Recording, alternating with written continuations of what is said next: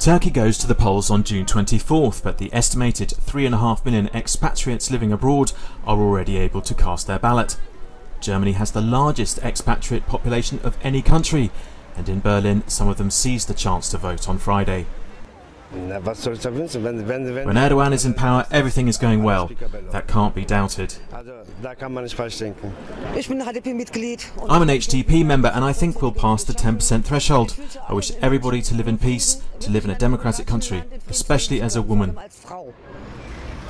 President Erdogan's AK party has been in power for 15 years, but recent polling indicates the party might lose its majority in parliament.